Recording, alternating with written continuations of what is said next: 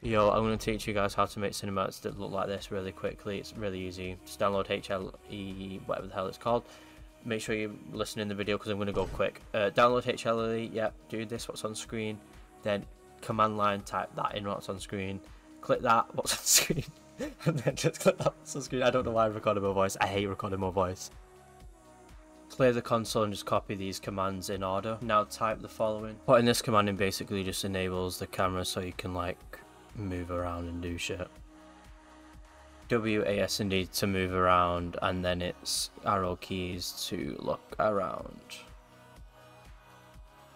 Z and X to rotate. Now you got the hang of that, time for the main part. But first, this video is sponsored by SkinsMonkey. SkinsMonkey is a trading website that allows you to swap your unwanted skins for something that a little bit nicer. You can claim a free 5% bonus by using my code XYZ, and on top of that they already add a 30% extra deposit bonus. So to all my baller viewers out there, if you decide to deposit 1,000, you receive an additional 350 balance top up. Wow. And while you're here, don't forget to check out the previous section. Oh my god, yes, where you can enter to have a chance to win multiple giveaways each week.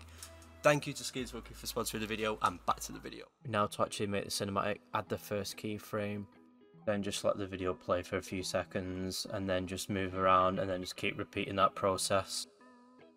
Yeah, you get the idea. After that, your console should just look like this.